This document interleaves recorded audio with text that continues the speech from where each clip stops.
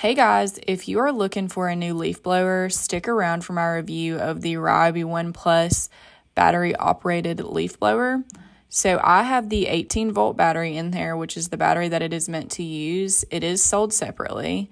So here you have the on off switch. It's the only switch on the whole thing. So this thing is incredibly easy to operate. Anybody could operate it as long as they can hold it up, which it is also incredibly lightweight. So that is a piece of cake as well. So if you are looking for one, I definitely recommend. I'm going to show a clip of me using it in just a minute. And I'm using it on an investment property that sat without a tenant in it for a long time, and nobody was upkeeping the yard. So there's some seriously caked up leaves.